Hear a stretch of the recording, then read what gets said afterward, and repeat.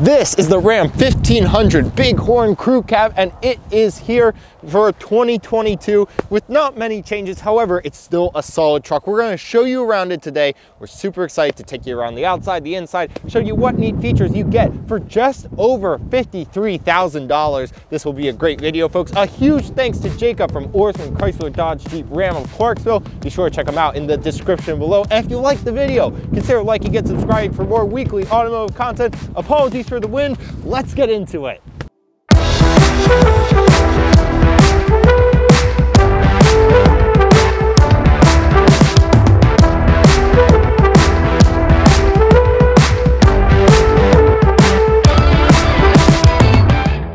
At the front of the vehicle, it's that classic big strong Ram front that we have come to know and love. Love the chrome on the grille. It's going to give you that more premium look than maybe some of the work trucks, which remember, this is an 8 trim lineup. This is only number 3 up there. This is just above the work trucks, so having that chrome distinction is pretty nice. But a lot of non-LED lighting here, that's not good to see. Once you get into that 50 grand range, LEDs really should be standard. You do have a fog light down.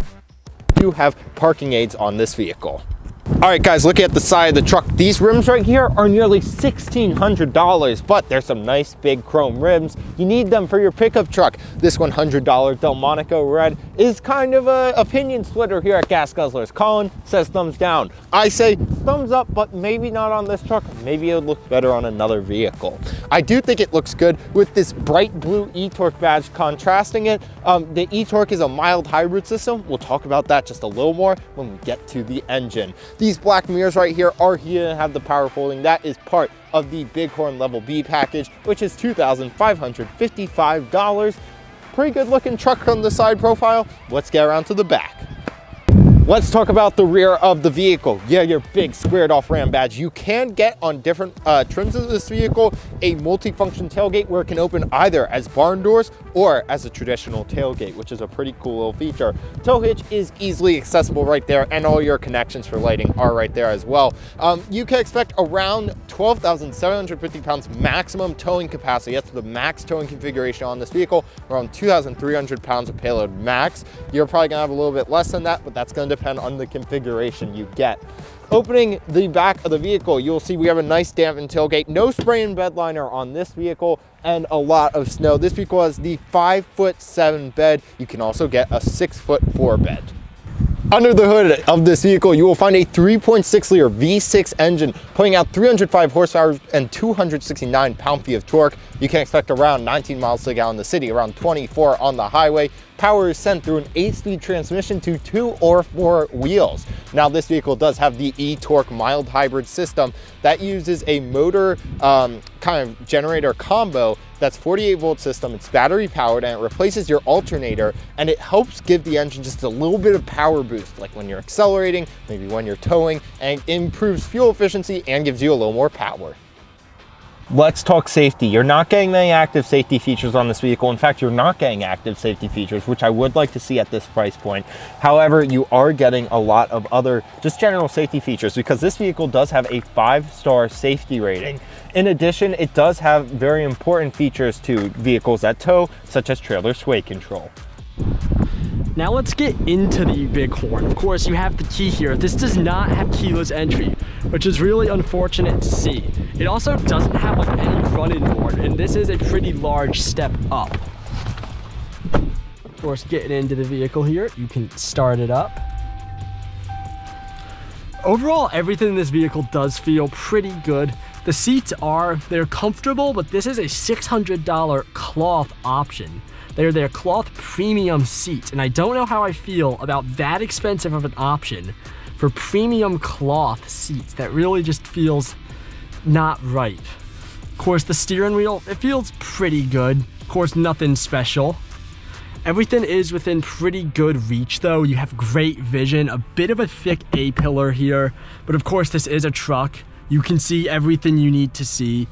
Of course, you have solid vision there. Yeah, everything in here does feel really good. It's well made.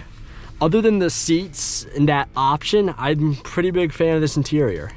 Now let's talk about the infotainment system here in the Bighorn. This now has the Uconnect 5 system, which is brand new on this trim level for 2022. Of course, this is a pretty solid system. It is very snappy. Not sure I like the look. And of course, this doesn't have like the physical buttons that some systems have.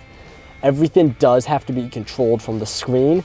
However, as I mentioned, this is a pretty reliable and snappy system, so that's not much of a problem.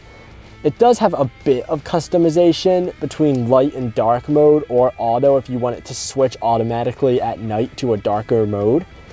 But it doesn't have the customization that you might see in some of GM's screens, for example. This does have driver profiles though, so if you want to have it save your driver settings, be that where you have your pedals, where your seat is adjusted, you can do that if you have multiple people frequently driving your truck. And this does have valet mode too, which is nice to see. Let's talk about the center area here for the Bighorn. Starting just below your screen, this is where you have your standard stuff, your volume controls, heated seats, heated steering wheel, as well as some of your other climate control options. As you move down, you have some of your parking features here, as well as tow features here. And me and Jake thought it would be fun if you could flick these up kind of like an airplane, but you can't. You do have to push them down if you want to use those options, but that's very much just a nitpick.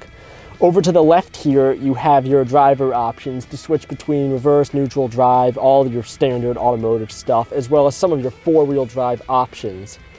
If you move down here, you will find your power options, your USB-A and C, which you have 2 of each, which is very impressive to see, as well as the old school aux port. And you don't have the cigarette lighter here, but that is actually up here in this little storage compartment up here, which is very good use of negative space. Of course, you move down, you have this tiny little pocket here. This isn't going to be holding much, maybe a smaller wallet or a phone, but you do have phone storage right here, which is a bit of an interesting system. All you do is just put your phone in and it'll hold it up, or you can put it in sideways to hold it in place. Further down, you do have a traditional outlet all the way down here. And that's when you get to this big center storage area. There's a lot going on here. You have your cup holders right here, which are attached to a device that can be pulled out, but it has a lot of resistance. It isn't super easy to pull. Maybe over time, that's something that would loosen up and give you a bit more mobility, but as of right now, it is very tight.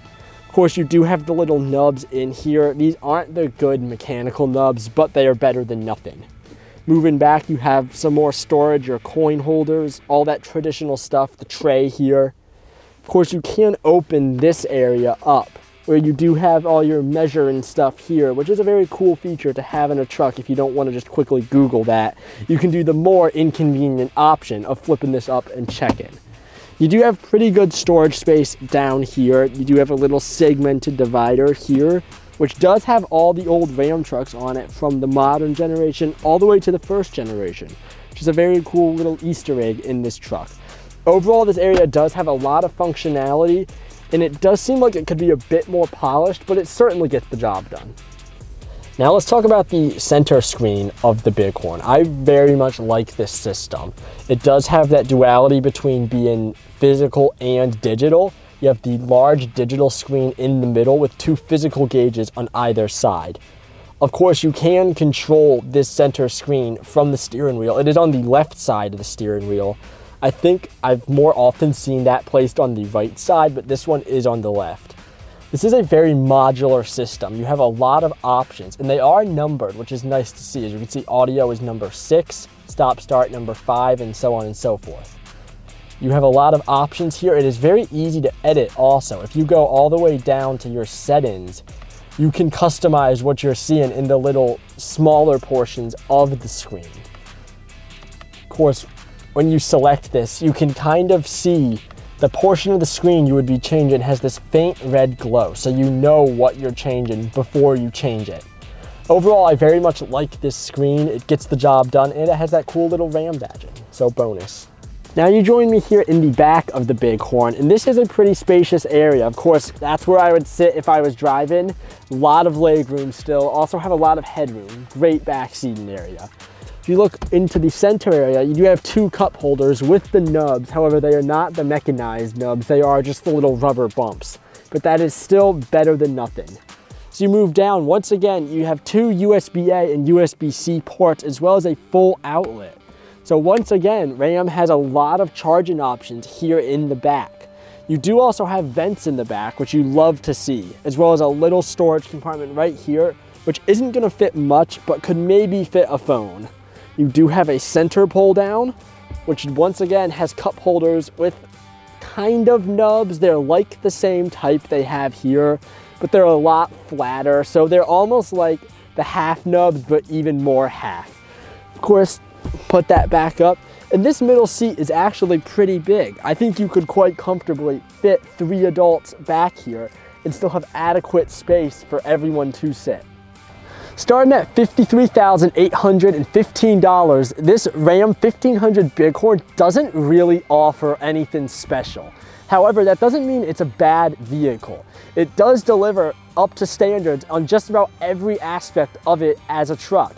However, it doesn't have the super fancy multi-purpose tailgate. It doesn't have the super cushy interiors like you're starting to see, but it does have everything you'd expect from a truck. It can tow, it can carry stuff, gets the job done, and it rides comfortably.